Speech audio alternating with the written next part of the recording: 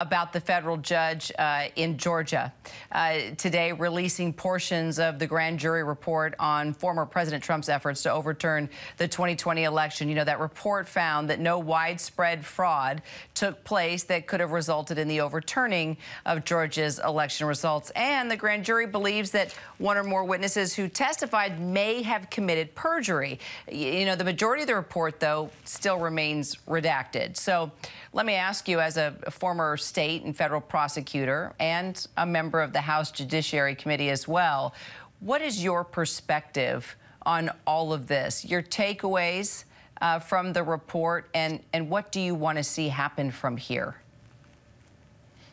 Well, I mean, I think the interesting point is going to be what the DA decides to do next. It sounds like there's an additional grand jury that's been impaneled and will move forward with more investigative work. I mean, the sort of quasi-finding that perjury may have been committed, I think, means that there will be additional investigations, and there may be people who face indictment just in the state investigation. And I thought that the finding of no fraud in the Georgia election, which I don't think is a big surprise to most of us, but, you know, it's yet another nail in the coffin of the election denials that were running rampant in 2020. Hopefully that's the end of the crybaby politics in Georgia, and I'm hoping it's done for the rest of the country as well. So why do you think, do you think the majority of the report is redacted? What do you think is being protected here? Well, that's hard to know, but I mean, typically all grand jury activities are done in secrecy in state and federal courts, and usually there's no release of those materials until the case, certainly before an indictment, and then usually not until it's going to go to trial. And then there's grand jury material that's provided by the prosecutors to the defense to help them prepare their case.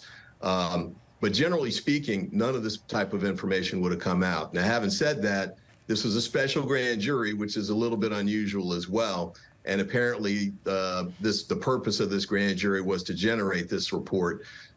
We don't know what else is in there, but it does sound like there's going to be additional investigation, and there may be prosecutions down the road. Yeah, you're one of a number of people from both sides saying that. So what do you think this all means for 2024? Do you think it will impact Trump's presidential run?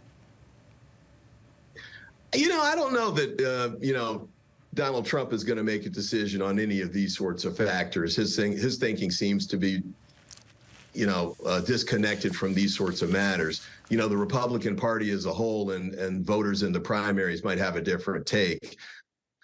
But I think the key question is, what's it going to mean for the prosecutors at the state and federal level? He's facing multiple cases at the state and federal level. My sense of those is they're going to move forward regardless of what he decides to do as president. And the fact that he's in the race might mean there's an acceleration of an effort to bring those investigations to a conclusion, either an indictment or not. Probably, I would think, by either the end of the year or beginning of next year. So it might accelerate things a bit, but other than that, I don't know that it's going to have much of an impact. It's going to be an interesting 2 years, though, nevertheless. Democratic Congressman from Maryland, Glenn Ivey, appreciate your time. Thank you. Thank you. Hi, everyone. George Stephanopoulos here. Thanks for checking out the ABC News YouTube channel. If you'd like to get more videos, show highlights, and watch live event coverage, click on the right over here to subscribe to our channel. And don't forget to download the ABC News app for breaking news alerts. Thanks for watching.